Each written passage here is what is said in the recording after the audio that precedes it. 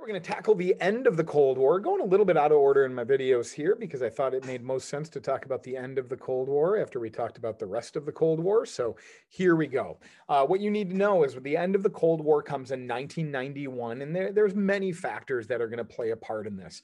American military and technological developments, the Soviet Union's failed invasion of Afghanistan, and public discontent and economic problems in the Eastern Bloc communist countries in Eastern Europe. But to get to that point, we're going to talk about some major trends as we move towards the end of the Cold War, starting with what was known as détente. Following the tensions of the Cuban Missile Crisis back in the early 1960s, the US and the Soviet Union will enter into a period of easing tensions called détente. This era also featured easing relations between the US and China and between Eastern Europe and Western Europe. Now, the causes of this détente, the US and the Soviet Union are each suffering from some economic stagnation, especially as we get into the 1970s. The United States has hopes of ending this Vietnam conflict that they'd been into for so long. Economic improvement would come through maybe US and China trade relations. And also, let's mention that threat of nuclear war that became so clear with the Cuban Missile Crisis was always there. Some of the effects of détente will be some arms reductions talks and treaties like the Strategic Arms Limitations Treaty, SALT, and new trade connections with the Chinese and the Soviet Union for the United States. But as we move into the 1980s, détente is going to come to an end and we enter a final phase of the Cold War. In 1979, the Soviet Union invaded Afghanistan. This is one of those proxy wars.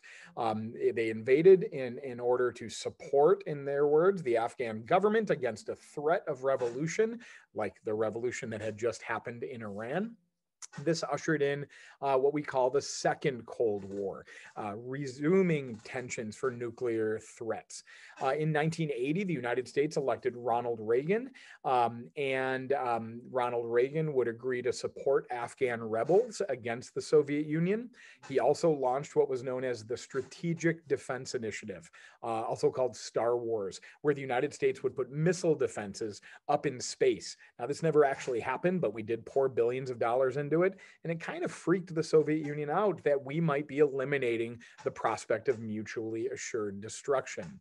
The United States will also look into new missile developments and submarine developments and new bombers, just essentially pouring money into our military to have this new and advanced military that the Soviet Union would not be able to compete with. As the Soviet Union realized they couldn't compete economically or militarily with the United States, a new Soviet leader named Mikhail Gorbachev grew open to having new arms reductions talks with Ronald Reagan, and starting in the mid-1980s. This is going to bear some fruit. In 1987, the Intermediate Range Nuclear Forces Treaty, the INF Treaty, was passed, which limited long-range nuclear missiles. Mikhail Gorbachev would also usher in some political and economic reforms in the Soviet Union. Perestroika is the Soviet word, the Russian word for a restructuring of the Soviet economy, where Gorbachev would allow some free market ideas to enter into the Soviet economy. And then glasnost. This is a word for openness, like a political openness that hadn't previously existed in the Soviet Union, where many were granted political freedoms, especially on a local level, and the ability to critique the government by a press would start to grow. Gorbachev would ultimately decide to remove those troops from Afghanistan in 1989. So the meetings that took place between Ronald Reagan and Mikhail Gorbachev, the agreements that they came to, and Gorbachev seeming to be willing to reform in the Soviet Union definitely took us towards an ending of this Cold War conflict. Now, in Eastern Europe, as citizens of Eastern Europe started to push for greater political freedoms, the Soviet Union under Mikhail Gorbachev did nothing to prevent them from reforming politically. Unlike previous attempts at moving to a more democratic government that we saw in Hungary or Czechoslovakia in the 50s and 60s, Mikhail Gorbachev is not going to step in.